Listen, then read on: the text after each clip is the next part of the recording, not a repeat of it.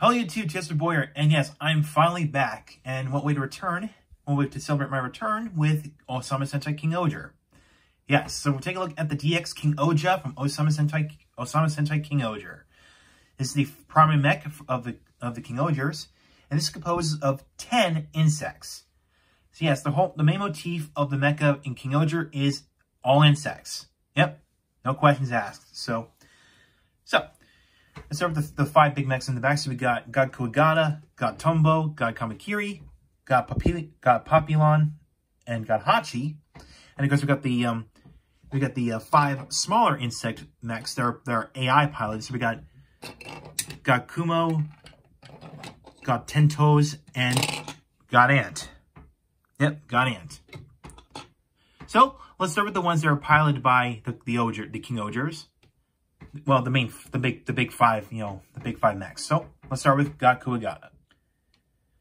All right, so start off with God Kuwagata, the stag beetle. So here you go. It's a nice big stag beetle. Very nice. Of course, we've got the nice detailing right here, which I will point that out later. Got the nice tubing here, nice silver paint. Of course, we got the nice we got the carcass here, which does open and close, which that's for transformation. Of course, it's got green eyes right here. And yes, the pincer claws do open. So, and of course the legs do pose, and of course the back legs do pose, but that is for transformation. So, yeah. Now, the one thing that's a big theme for all the shoe gods, which yes, the mecha in the King-ohgers are called the shoe gods.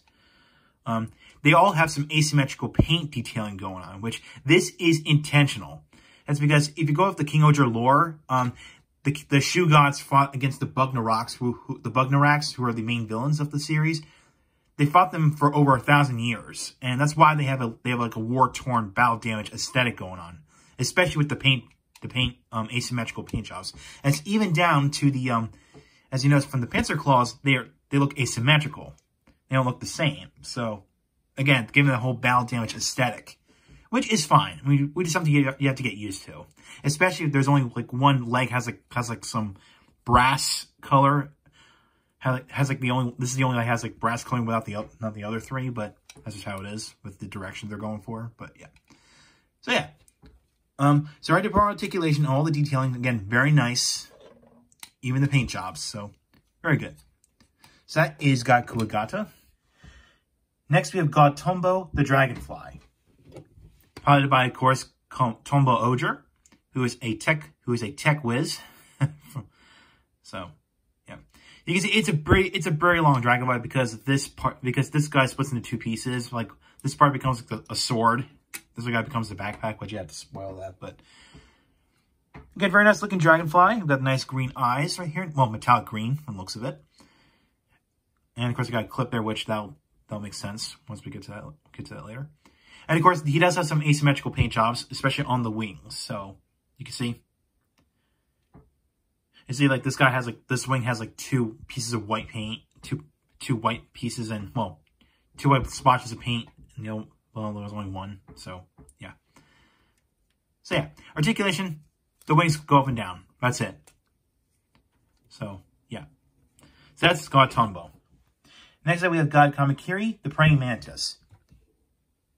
You see, it is a nice looking praying mantis who is piloted by a queen that wears all yellow. So yeah, very nice looking praying mantis, of course. And of course, we've got the asymmetrical paint jobs right here, and right here. Of course, there's no paint splotches on the other side, but this one does. So yeah. So articulation, heads on the ball joint, and the arms go up and down. So that's it. Now you can move this down here, but that is for transformation's sake. And yes, the back legs do is, again, transformation joint. And the tail here is a transformation joint. So yeah, not much going on. So, so that is God Kamakiri. Next up, we have God Papillon, the butterfly. So again, very nice butterfly, especially the nice paint detail, especially with the random white splotches of paint. Again, intentional. So, of course, we got the nice bright yellow eyes. So, yeah. And as you can tell, there's King-Ohja's head in there. So, yeah. So articulation, wings can go up and down, and the legs can go like this, but that is for combination's sake. So yeah, and of course it's on a ball joint, but that is actually because of the head, so the combination head. So yeah, it's pretty nice. It's got like some exhaust pipes here, again, very interesting. So yeah, that's it for God Populon, if I pronounced that name right. All right, next we have is God Hachi the Wasp. Now Hachi can either mean bee or wasp, but looking at the color scheme, it looks more like a wasp because it looks, aggressive, because of the aggressive looking paint job, being all black. So yeah. So here's God Hachi, very nice looking wasp. So you got some nice dark red paint for the eyes.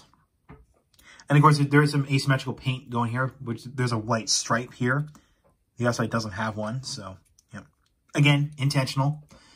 So yeah. Articulation, the wings are on a ball joint. So yeah. And now this is actually a transformation joint, but you can actually do like attack, like you could sting someone. They could sting someone if you want to, but this is a transformation joint, so yeah, especially this bit right here. So yeah. Now that's it for the mecha that were piloted by the King-Ohgers. Now we're taking a look at the 5 that they're AI piloted. All right, last but not least, we're going to take a look at the 5 other mecha that become armor / armor, really, we'll say. So yeah. So all these of course they're all piloted by AI. So they're sentient. They're sentient. So we'll say. We're going to take a look at the God Kumo, the spiders. And basically, they have reverse paint jobs. So basically, this one has, a red body and silver legs. And this one has a silver body and red legs. So, yeah. Now, this will make sense once we get to the combination. So, yeah. Now, possibly for one of these, well, legs move. That's it. And of course, they have tabs on there, but that is for future combinations. So, yeah. Next, we have they've got 10 toes, the ladybugs. So, very nice, adorable looking ladybugs. Again, very adorable, especially the exhaust piping on both of them. So, there's no articulation. They're just pieces of plastic. So, yeah. And here's the quote-unquote mighty God Ant.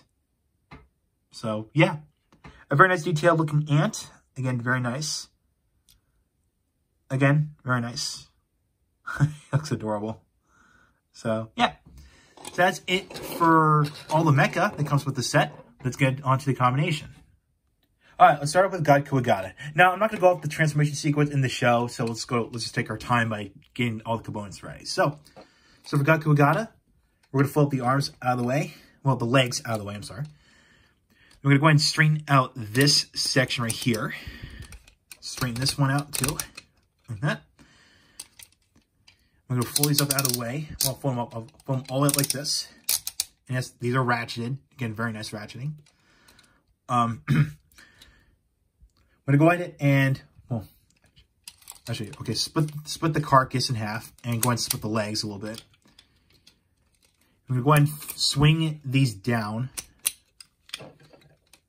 Actually, make sure the legs are like that because the legs will actually hit the pincer horns. So like this. So like that. Now from here, we're going to twist the arms like this, and we're going to flip these back like this, so it reveals the fists. So like that. We'll go ahead and fold down. Well,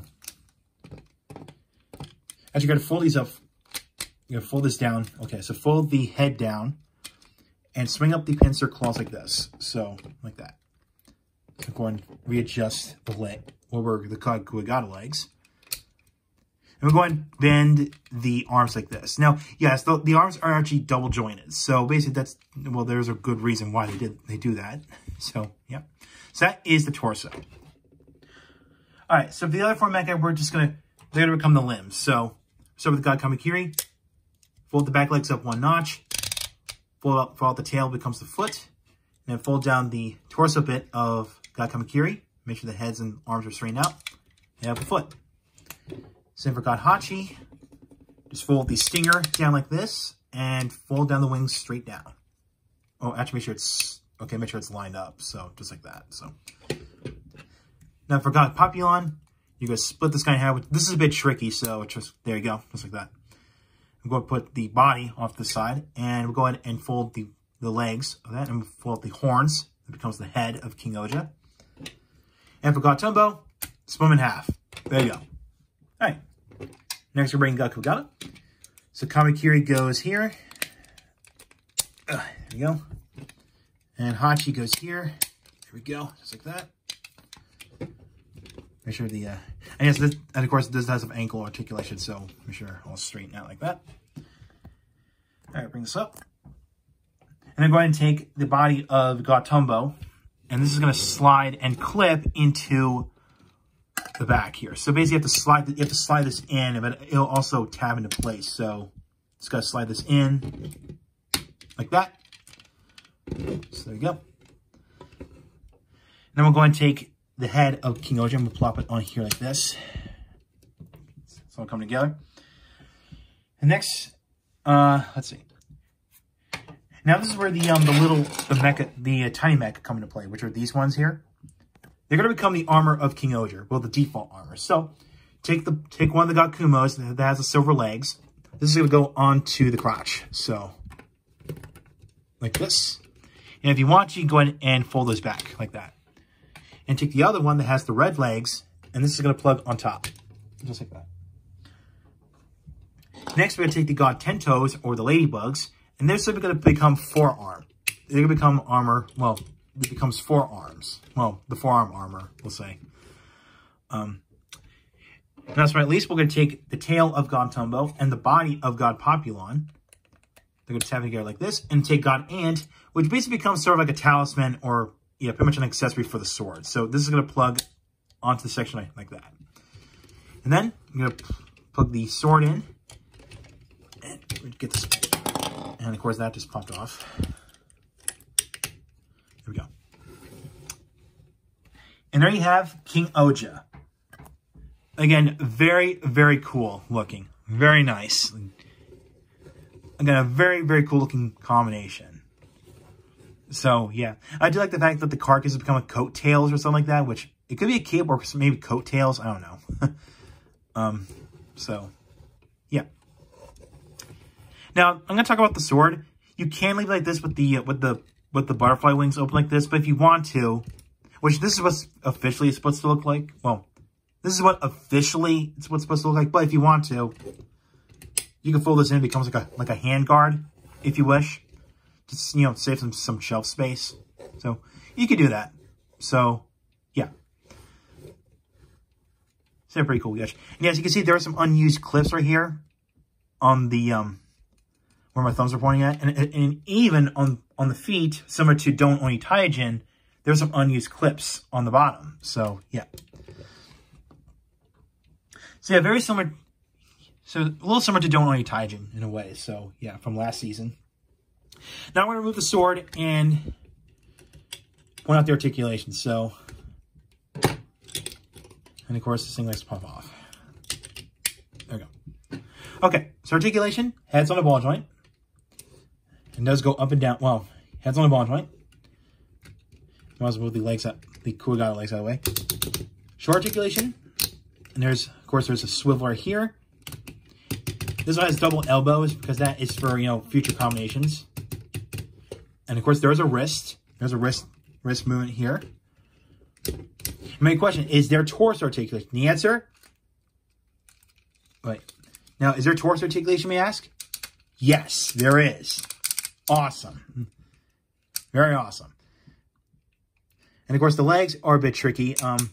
Because of one of the spiders being in the way. So, it goes out like that far.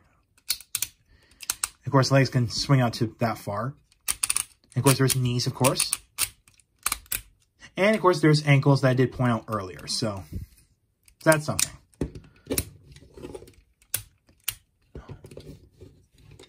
So, in my opinion, I think the articulation is a little bit better than Don't Oni Taijin. Not saying Don't Oni Taijin from last year's Sentai was terrible. I mean, it was great.